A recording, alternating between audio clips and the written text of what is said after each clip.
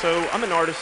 I live in New York, and I've been working in advertising ever since I left school, so about 7, 8 years now. And it was draining. I worked a lot of late nights. I worked a lot of weekends. And I found myself never having time for all the projects that I wanted to work on my own.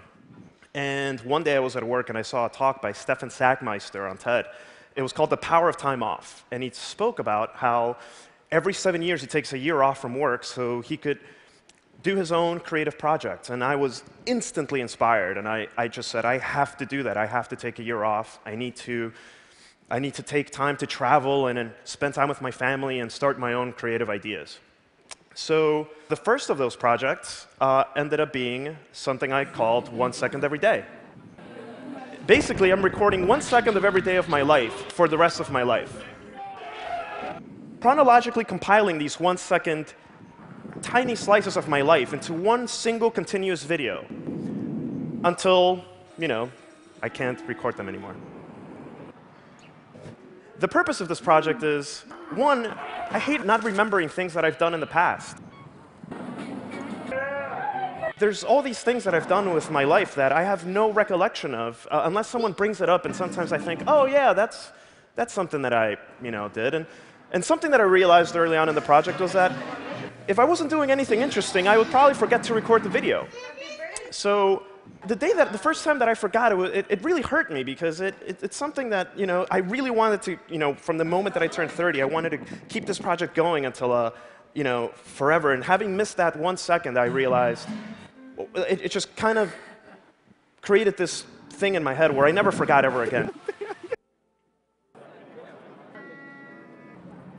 So if I live to see 80 years of age, I'm going to have a 5-hour video that encapsulates 50 years of my life. When I turn 40, I'll have a 1-hour video that includes just my 30s.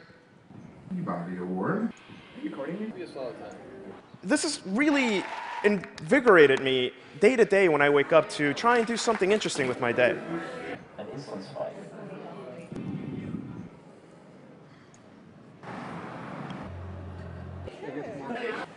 Now, one of the things that I have issues with is that as the days and weeks and months go by, time just seems to start blurring and blending into each other. And, I hated that. And visualization is the way to trigger memory.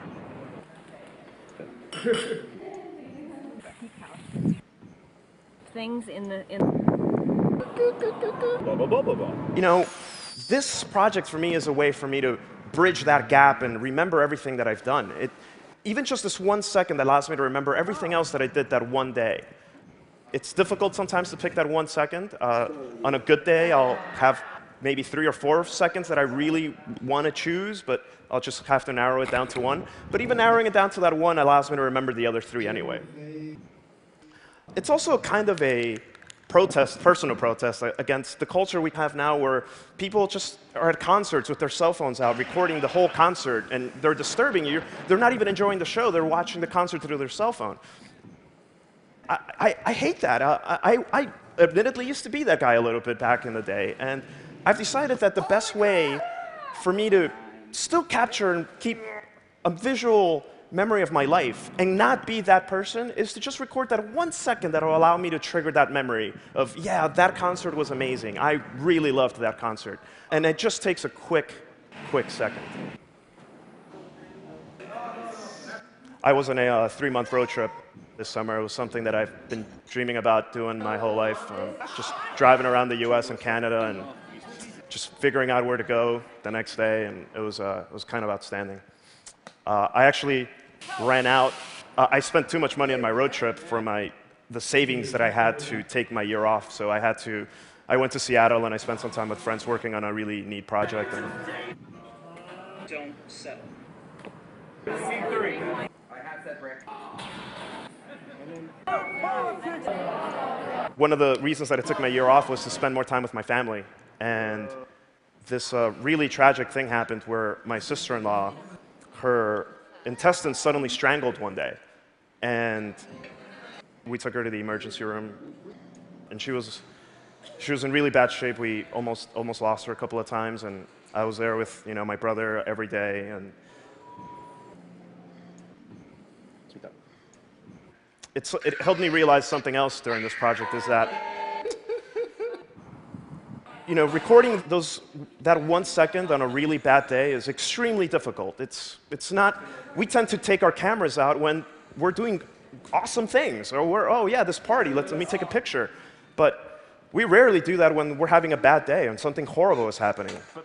And I found that it's actually been very, very important to record even just that 1 second of a really bad moment. It really helps you appreciate the good times.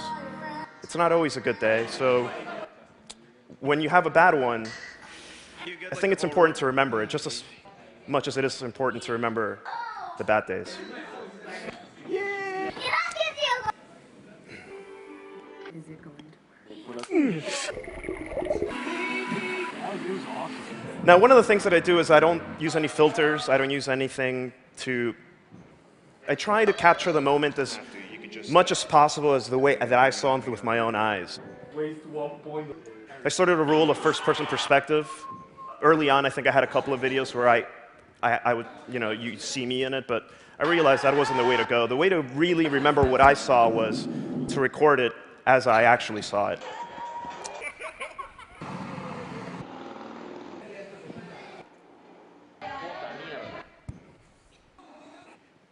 Now, a couple of things that I have in my head about this project are, wouldn't it be interesting if thousands of people were doing this?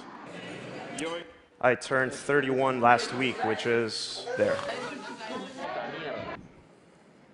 I think it would be interesting to see what everyone did with a project like this. I think everyone would have a different interpretation of it. I think everyone would benefit from just having that 1 second to remember every day. Personally, I'm tired of forgetting, and this is a really easy thing to do. I mean, we all have HD-capable cameras in our pockets right now, most people in this room, I bet. And it's something that's, I never want to forget another day that I've ever lived, and this is my way of doing that. And it'd be really interesting also to see if you could just type in on a website like June 18th, 2018, and you would just see a stream of people's lives in that particular day from all over the world. And I don't know, I think this project has a lot of possibilities, and I encourage you all to record just a small snippet of your life every day so you can never forget it that day you lived. Thank you.